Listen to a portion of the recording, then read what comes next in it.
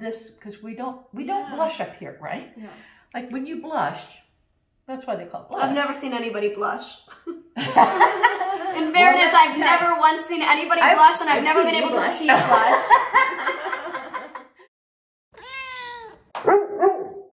Hello and welcome to another video. I'm really excited to do this video. This is my makeup artist, Mo. We've been working together since I moved to LA 4 years ago, so we've known each other for a very long time. She actually also moved to LA from Toronto the same month that I did. So we became fast friends, and she is more than my makeup artist now. We're like family. But Mo is going to be going through makeup with me because, look, I got into makeup when I was like 12 years old, and my mom took me to a MAC makeup counter because she knew she wasn't going to be able to figure out how to teach me, and she had them teach me, and then I just played with makeup and I experimented, and I watched so many YouTube videos for years, and I would practice, and I would buy new things, and I would watch reviews, and that's kind of how I've developed my own skill. I haven't really had a lot of help, but I thought at this point, you know, I haven't had anybody professional like help teach me or show me or critique my own techniques ever, really, or in like a very long time. And there's some skills that I would like to learn that I just have no idea where to begin teaching myself. Specifically, the like outer V. I always just do my eyeshadow like lid color, crease color. I would like to do the 3-color like lid, crease, corner situation. Correctional. Exactly, that precisely. Now, you're like an OG professional makeup artist. You've had a very long, successful career in this industry. Yes. Can you say some of the things that you like did through your career? Well, I worked at CTV in Canada for 30 years in the makeup room there. So it was every day, all day. We did Discovery, TSN. I mean, if you're not from Canada, you may not know, but it was a very, Canada's busiest makeup room. So it was next. Then it would get sent out to commercials. I worked on a lot of different TV shows, like tons, of all different genres. And then moving to LA, I got more into doing my lovely girl hair, Molly, my favorite. A lot of films, short films, kind of a little horror, which is kind of fun. Can I name drop some people you've worked with? Yeah, a lot of celebrities. She's worked with some big folks, so I'm very excited for her to critique my techniques. As somebody who's just been in the industry for so long, you've seen so many waves of makeup trends, and I'm excited. So let's just get into it. Okay, I just want to stop in here and thank the first sponsor of 2022 and a longtime sponsor of this channel and a platform that I've been using for even longer, which is Squarespace. Both the makeup artist in this video, Mo, and myself run our own small businesses, and Squarespace is a great platform for any of you out there that also do that. Squarespace empowers you to independently build a beautiful online website and offer tons of helpful templates that you can pick from. And then once you pick your template, you can customize it, move it all around. And honestly, I don't think anybody would ever know when you look at these websites that they're template websites. They're so beautiful and they're so easy to customize. They also give you helpful tools like analytics and marketing. And if you use code Molly Burke, you can get 10% off your first purchase of a website or domain name. You can check out my website, mollyburkeofficial.com, for some web inspo if you need it, and you can go to squarespace.com for a free trial, and then once again use squarespace.com/mollyburke for 10% off your first purchase of a website or domain name. Obviously, we start with the base. Now, I always prime my face with like a makeup primer. Is that necessary, or can I just do my normal moisturizer and then jump into foundation? You know, it really is a preferential thing. There are some great primers, and they allow you to use, I think, less foundation only because it doesn't grab the skin as much, as that makes sense, but it does have a great staying power. It really comes down to having a good primer for your skin. A lot of these things are really a preferential kind of thing in respects to what works for one person, what brand works for one person may not necessarily work for another person. It's just like any kind of skincare. There is not one all that is like the best for everybody. Maybe best for you or somebody else, but not everybody. I kind of go in and out of it. And another thing, it comes down to time. You know, if it's part of your routine, absolutely do it, because it does give a nice silkiness. I do a 15-minute face. That's all. Like, I like in out, bang my whole face out. I like know my routine. I just do it the same every day. But I pick like the blush that fits the outfit I'm wearing that day, and I pick the eyeshadow that fits the outfit I'm wearing that day. So like, I change the colors I use, or if I want like a more glowy skin, I pick a more glowy foundation. If I want a more matte look because it's really sweaty that day, I put a matte foundation. But like, the techniques I use and the style of makeup I do is the same consistently every day. So I feel like it's like down to 15 minutes at this point. So we've got the foundations. So some of this makeup is my makeup and some of it's Mo's makeup from the kit she has for me that she pulls every time she does my makeup. So this is not my foundation. This is your foundation that you often use on me. So when I use a more matte foundation, like my Too Faced Born This Way, I use a beauty blender to add some more hydration to it. When I use a more like BB cream, CC cream, or even just like Tarte Rainforest C, more hydrated liquidy, I just use my fingers. Oh, it's your face, so you absolutely can. Just make sure you wash your hands. Yes, always have clean hands. Number one rule, there's no rules. So if something says, oh, that's a blush brush, and you find it works for, you know, like as a powder brush, or like, there's nothing that is staying true. You get creative. So this is meant for highlighting and contouring, but it's an awesome makeup because it gives a nice blend of it. It's just, you can get in areas. It's softer on your face. Okay, so there's two here. We have a light and a medium. Comes down to what time of year is it? Because our skin changes. I have fake tan on right now, so my face absolutely doesn't match my body, which is why I need to use yours, because this makes my face look white. I always say it's good to have, like for the average person, it's good to have two foundations. One, the lightest your skin gets, and one, the darkest your skin gets. And then you mix them. This is a great tip that'll save you a lot of money. And it's just a way to really minimize your kit and to save a lot of money. Okay, so I need to be mixing these right now. Okay, so I just do a little hit. That's a little hit of the light. And this is a CC cream, which is great because it gives a beautiful coverage, but it's not heavy. If you can get an SPF in your foundation, it's a major bonus. And so what you do is start forehead. Oh, okay. Yeah, go down. Don't even put it that low.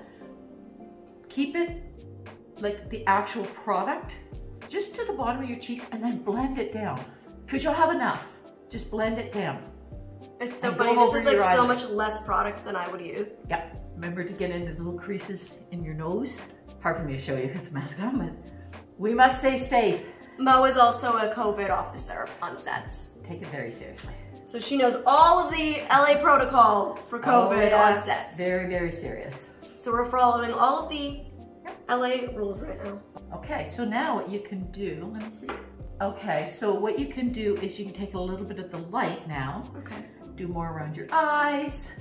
You can do in this area here, even your lids, and the part, here's the part that really, when you're highlighting, like you're doing concealer or whatever, we're not in concealer yet, but even still doing this, go light, sorry Mom, let me just, right in this part here, everybody, it is the darkest part on your skin, on your face. And so it's a hollow, everybody has it, and it gets dark, and it makes all the difference in the world when that gets lightened up. It just totally transforms, you know? It's the littlest thing.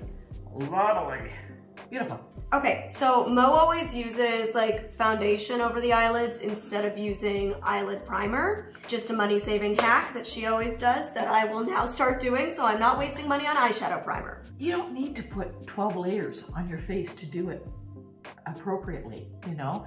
There's a lot of less is more. Concealer, okay, I just put it like under my eyes. That's all I do. If I have any blemishes, I'll do it on a blemish, but usually what I do is I take the wand and I swoop, and then I use either a concealer brush or a beauty blender and I just blend it out. That's all I do. Can I give you a tip on that? Do you do that at this point? Yeah. You can. especially in that area I was telling you right in there. Here? Yeah. Don't do too much underneath. Like you can do a very, very, very, very, very light powdering underneath. Okay. Reason I say that is because if you get fallout when you're putting your eyeshadow, and fallout is when sometimes you get the trickle, like it's just, it gets in there. And then when you try to clean it off, it's stuck. It's a mess. You look like you have a black eye. So if you give it less to fall into, sometimes what I'll do, they call it baking, is I will take a white, a really fine white. Yes, I will do that sometimes. Yes. So loose powder, you plop it all and that way, and then wipe it. Yeah, and then you just wipe it off with a nice little soft brush, gone. Then you put your foundation on, but you don't want to give it something to grab to. Okay, so I'm gonna not put concealer on then. Yeah, I would leave that till later, because then you can touch it up. So I don't set my face right now either. What I would do is you put the powder, don't put the powder under here, put the powder on, you can do it all over your face, you can do it your eyelids, very little to none underneath. Yeah, because you use those, because you don't want to go heavy. You can well, I feel like I use like way more foundation, so my face is often way stickier. Yeah. So then I need to set it, but because I used so little with the amount you put out for me, I don't really need to like. And you still only, like there's still 3/4 of it left. So I just really like dust it really quickly. Okay, so usually what I would do after setting my face is I would do my bronzer, then my blush, then my highlight, and then do my eyes. That's like what I do. Yep. I always, like I do, I start with my blush. Everybody has their routines, you know. Oh my God. Whoops. This, I always find this so hard to open. I love Too Faced, but they need to make this easier to open. It is like not easy to open in my opinion. Okay, this is the Chocolate Soleil. This is like the bronzer I often use. Well, I just swirl it in, and then I just do the like. So. Okay. One thing I just want to say: don't go. You're going in too far. Okay. Go to the middle of your eye. There. Okay. Little, like just right here. Okay. It just, you don't want it in here. So like here? That's more of a highlight. There you go. So just think the middle of your eye. Okay. Okay. And then I usually go like down my neck, just to like. Yep. You can do your jawline. Again, the whole idea is to blend. Well, I'll show you where I highlight in a minute, so we can critique that. So that's the idea. So you could even, for that mall, you could use a thinner brush, a smaller brush. Like you've got this brush, that would be great. Perfect for that. Okay, that's usually what I do for powder under my eyes. Yeah. Okay. Again, there's no rules, but just for that, because then you're getting it a little more precise where you want it. Okay, so maybe I could use like this brush to do the kind of fluffier perimeter to blend it, but then use this for that like tighter spot. Okay. You got it. Blush, I always pick the blush that matches one of the colors I'm wearing, or at least complements. So today I pulled my coral blush because this outfit has a lot of coral in it. So I just pulled this Laura Mercier one that I have. I always take this brush and I like swirl it the same amount of times. Kind of like 5 to 6 swirls. I was just gonna say, give it a tap before you put on. Okay, so then what I do is like, I do the awkward smile. Don't even need to do it. Okay. Because where's your cheekbone? What this? I don't know how to do it without smiling. Okay. So you find and go out. Don't go in, because otherwise you'll look. And you go to the middle of your eye. Oh, you're going too high. Okay, you try here, here. Nope. Here. Really? Yeah. So what you would do if you do that, because now you've got blush up here. Yeah. And it's not accenting. You want to accentuate your cheekbones. That's what blush is. Right. So, hey, if you make mistakes, no big whoop. Just take a little bit of your powder, blend her down. And if you get a little too further over this way, just give it a little thing like this. Let me see the other side. See the difference? Eve, do you see the difference? Yeah, oh yes, I do. Cool. This, because we don't blush up here, right? Yeah. Like when you blush, that's why they call it blush. I've never seen anybody blush. In fairness, I've never once seen anybody blush, and I've never been able to see blush. We don't blush under our eyes. Just take my word for it. So like, okay, so my bronzer is going like just to there. So same with your blush. And then my blush is going like kind of right on top of that. Yeah, so you keep it. You don't want to go up high, because this is more, you want to highlight the top of your cheekbones right here. Okay, well, let me do my highlight. That. Save it till after you've done the shadow? Yep. Because after you've done the shadow, and then after we've done your proper concealer. Okay. That would be more towards the end. Okay. So I will put that down. Yep. And we will go right on to shadow. So I don't fill my brows in because I've had them microbladed and I'm blonde right now, so I don't feel the need to fill my brows in, so I don't. You don't want your brows to overwhelm. The brows are really important. They are the frame of your eye. So what I do when I do, now everybody, regardless of how thick your brows are, you have sparse parts. Everybody has the odd little bald spot. And I actually have a scar through my eyebrow. Yep. And so that's where you can take just a small little brush like this. And even you do it in a matte, there's all kinds of great brow palettes. Lighter, the better. And you just give it a little quick. All right, Mom, this one pay attention to because I'll probably have you do this. Okay, you got that little spot. And I'm really just using the lightest of taupe. It doesn't even really match your, but it takes that, just takes that spot away. Okay, the lighting changed for the better, I hope. Okay, so that's great for the brows. For the shadow, this is like one of my favorite shadows because it's so easy. It's the Kaja Bento box. I've talked about this so many times on my channel. I really love these because it's 3 colors. They all go together. It's like great for travel. It's great for blind people or new beginners with makeup because it's just so simple. But I only use, for the most part, the top 2 colors because I'm scared of the dark brown because I don't know how to do that outer V. And that's like really what I want to figure out because I just do this like shimmer all over the lid, deeper matte in the crease, like the outer kind of to the middle of my eye and window shield wiper it, and that's it. And I want to do like a more intricate eye look, and I know I'm capable, I just need somebody to teach me and help me. Okay. So you always start with the light, you do your overall. So that's, okay, so that's what I would usually do is take the lighter shimmery color and I would do the whole lid. Just the lid. So that's how I would You can do that. You want to get right up in this spot here. Okay. With the same shade? Yep. And you know what? You don't even need to go in here if you did your lid and then that top of your brow. The natural light would, the natural like shadow would. Yep. And you want to make sure you get a nice. Like that? Yep. Okay. Yep. The odd time I do that part, but I often just leave it if I'm being quick. Even just a little bit because what it does, the whole idea, you want to lift your eyes up. Makes such a difference. This is, it's a great color, but I can show you something that will give you even more of a little lift and you can put this over it. Okay. If you have a light blush color, like a peachy color. Okay, so maybe could I just grab my blush? Yep.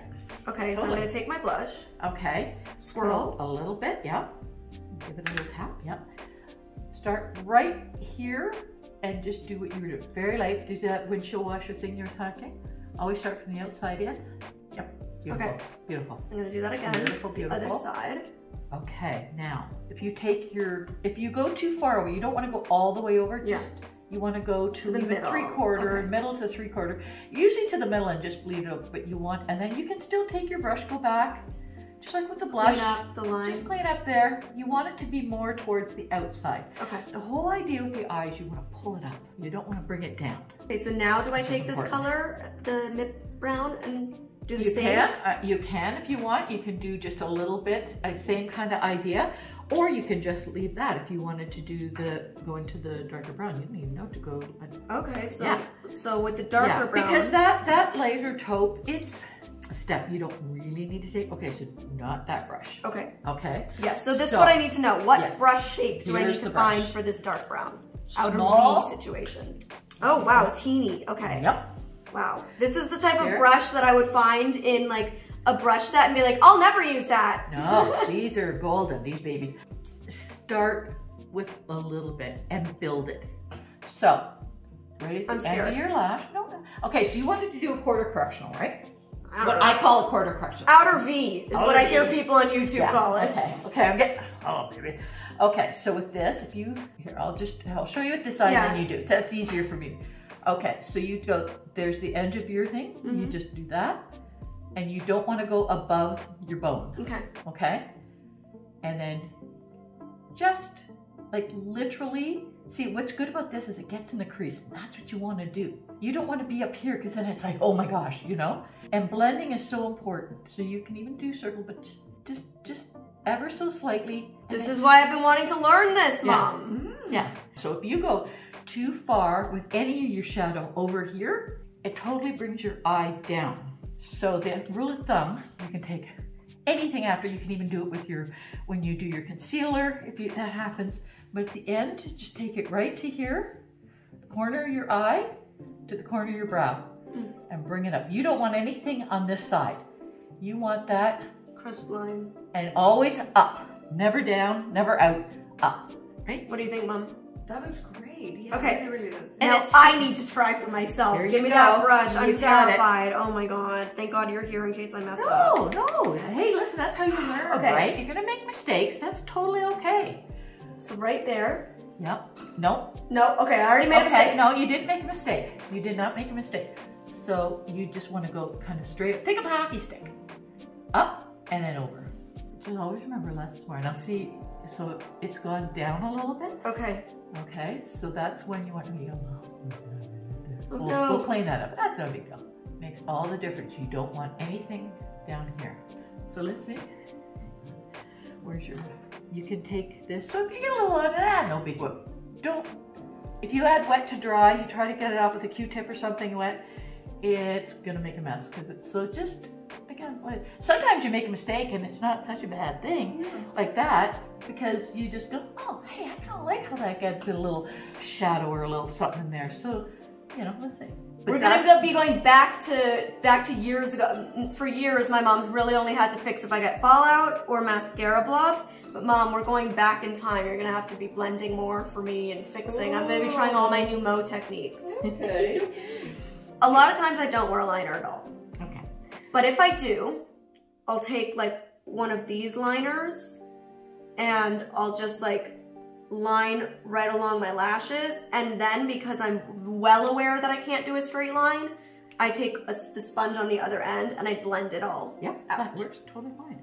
Just always start from the outside in. Really? Never the inside out. That is always the outside in. That's where you want your strength, is on the outside. Okay. Because what happens then, you've got your strength here, and so it's now going to bring your eyes in. Always start outside in, and you don't need to go all the way. That's far enough. You could even go 3/4, because then when you blend it, it's just, you don't want a heavy. And if you use any other kind, always make sure it's sharp, like it's pointed. So you go right, like almost press up against your lash line. To kind of soften it. Now it looks good, but you've got a, so that's giving you a wonky line, which is you want to always like do it like this versus like that. Okay. Like do it kind of like holding it on the side. Molly, I know you can't see, but just for your viewers, close your eyes. See how it's not a nice clean line there? So Molly, what you could do with that, but it's that thin straight line, yeah. So don't put anything on the brush. Again, pull your lid up. Come like this in the bottom, don't come straight on. It's always easier. And come in, come out from the middle. There, you bleed in a little bit. You just take it like this, bleed it in, blend, blend, blend. See? And it didn't grab anything. Yeah. Because we didn't put concealer on. Good. We didn't put highlighter. If you had highlighter, we put it on your highlighter. Right. Right? Yeah. So you don't give it anything. Yeah, that's a But problem. before we do that. Okay. Okay, now, it's again a preferential thing as far as wearing under eye. I don't have a lot of rules. In fact, I think rules are made to be broken. But one of the things I see that literally, in my mind, is cringeworthy is when I see somebody that wants to put a liquid eyeliner under their eye. I just like my eyes to look awake and light. Okay. I don't often do under. So here's what you can do under. You just take a nice angle brush. You could even do a small angle. I've got a small angle brush here, Mom. I'm going to show. See how little that is? Yeah. Okay. You could do your middle taupe even. Yeah. It doesn't have to be dark at all. You want it to register. You want like, you don't want to go heavy dark unless you're going for a heavy glam. But again, right at the edge, ever so subtle, okay?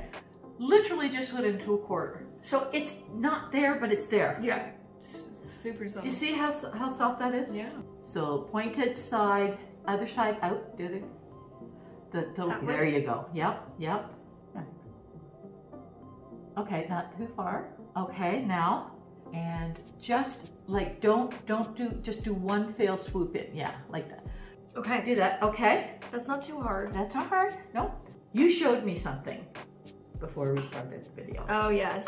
Okay, so. And we had two very different reactions. So Mac recently sent me a PR package, which is probably one of the most exciting PR packages I've ever received in my life. And one of the products I was like, oh, but I'll never use this. It's just not a shade that's gonna work for me. And it is this blush called Raisin, which I know is a very famous blush, but I'm a very fair-skinned girl. That's not gonna fly. But Mo was very excited for me. Ever since, it was one of the first MAC shades I ever got. This used to be my signature. I had a trick with Raisin. So to this day, I have Raisin in my kit.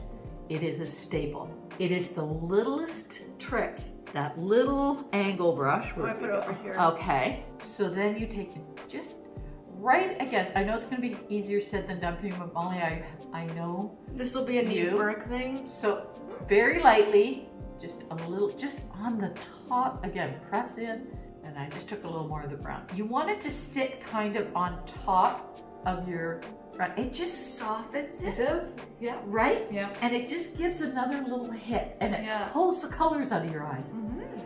Bingo, look at that. Oh yeah. What a difference that makes. Right? It's huge. Isn't that a great little trick? Yeah. Makeup full of tricks. That's what you're gonna be watching this. I'm gonna be making you watch this video back, Mom, to learn how to do this to me every day. Hey, listen. Or do I do it to myself? I'm always happy to answer any questions, but so please do not get rid of this. This is so good. I love this. I will keep Raisin. Yeah. Concealer time? Yep. Okay, finally we're on to concealer. Something I would have done as my literal second step is one of the last. So I would usually like wipe off the doe foot applicator so I don't have too much product. Yep. And then usually what I would do is like swipe under my eye. Okay. So show me what you do, and then we'll go from there. Actually, no, you know what? Work with your eye first because you got to work with this stuff fast. The Shape Tape, it's great, but you have to really work with it and work quickly because it really does set. It's a fabulous product for sure. Nice. Okay. Again, with that, make sure with your brush, you don't want that line. So that's why I usually put my blush. I do my blush after I do my eyes at the end so that there's no. But just make sure that, so you don't have a line here, right? When you because usually I do it second. It is done before my blush and my bronzer and, you know. Yes. You don't have to do the whole swipe. Do almost into a V. Go right up into here. This is like dotting it on. Don't have to go all over here, you know. Outside in. Okay. Again, don't swipe because it just gets streaky. Kind of dot it. Dot it. It's called stippling, but that's it. It's just working it and almost pressing it a bit, you know? Into the skin. But this spot in here, I may have put a bit too much. And then just the same around the nose area that you did it, just kind of dot it in. Yep, just press her in. Because again, that's another area that goes, sorry, I gotta stand up here. It's dark, right? So you wanna kind of highlight that out. Gives you the natural highlighter you almost need, right? So then, can I just take the same powder? Yep. And just kind of set that? Everything's everywhere now. I can't see things or find things or feel things. Okay. I mean, we all know I can't see things, but I can't feel them. That's my highlight brush. Is it? Because that's a good one for under your eyes, to be honest with you. Because you don't want this is what I do under my eyes. Okay. Okay, so then highlight. This is the brush that I use. And then I have my highlight. I kind of just like dot it in.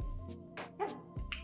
And then I kind of go, yes, I knew you were gonna say I was doing this wrong. I knew this one was wrong. Okay, the end of your eyebrow here, again, it's your top of your brow bone, here, right here.